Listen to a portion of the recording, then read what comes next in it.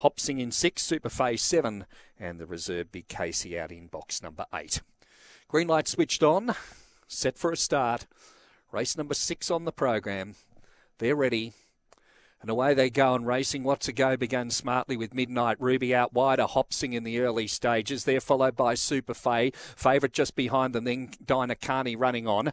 Gap back then in the field came Big Casey back towards the rear, Double Love, Saucy Sav off the back though, and the favourites taken over. Dinah Carney sprints 5 or 6 in front of What's a Go, and in the run home, Dinah Carney an easy winner. Make it 8 lengths on the line, What's a Go. Third might have gone to the reserve Big Casey, just ahead there of Double Love. They're followed by Midnight Ruby back in the bunch with Super Fay, and it was back towards the rear of the field there. Saucy Sav in the bunch with Double Love.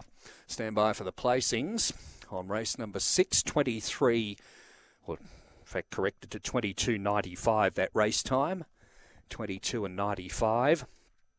And the winner number 3, Dinah Carney, jumped about 4th or 5th in the run, but quickly rounded them up down the back, raced away coming to the home turn, and has been too good in the run home. 3, 1, 9 and 5 the numbers, 3, 1, 9 and 5. 3 the winner there, Dinah Carney. Dinah Carney, a black dog, whelped in February 16 by Kelsos Fusilier from Xylia Allen, trained by Dave Peckham, so a race-to-race double to Dave. And the trainers there are T. Aloisi along with M. Lehman. Winner number 3, Dinah Carney. We'll wait for this winning margin to come up. It was decisive in the end. 22.95 was the race time recorded. It was 9 1/4